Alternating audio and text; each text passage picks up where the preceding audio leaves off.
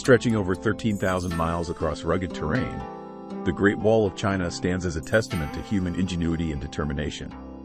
Constructed over centuries by various Chinese dynasties, the Great Wall stands as a testament to the enduring spirit of a nation.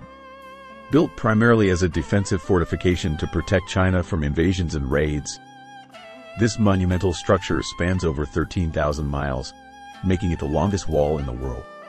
One of the most fascinating aspects of the Great Wall is its sheer scale and the craftsmanship involved in its construction.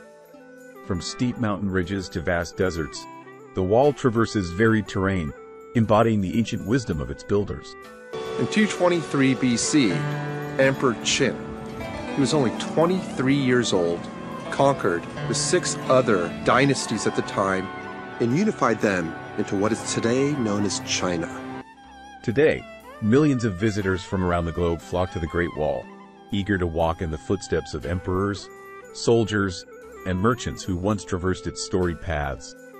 While parts of the wall have succumbed to natural erosion and human activities, ongoing conservation efforts ensure that this remarkable feat of human achievement continues to inspire wonder and admiration for centuries to come.